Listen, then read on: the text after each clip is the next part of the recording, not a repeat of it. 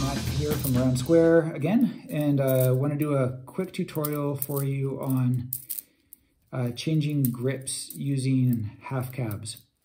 So the basic idea here is building on the first tutorial in this series where we talked about rebounds and slips. The idea is to allow yourself to change grips kind of almost passively by just having the bead slip, the boss bead, slip into a new position. So you're taking the momentum from a swing. As it wraps around a finger, you're opening up to create a space for it, and then the bead slips in. And you can do it from the fakie position to a regular position, or from a regular position to a fakie position. And incidentally, that's where the term half cab comes from. It's a term borrowed from skateboarding where you go from the fakie stance into a regular stance. So fakie position into a regular position. All right. Now you can do that to change grips one step at a time, like that.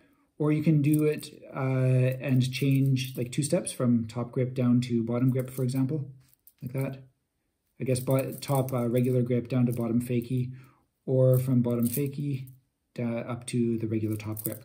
Okay, so with the addition of these half cab type moves, and then the first tutorial moves, the rebounds and the slips, you have a whole repertoire of kind of flows that you can put together just using different kinds of rebounds, and then change grips for a little bit of variety.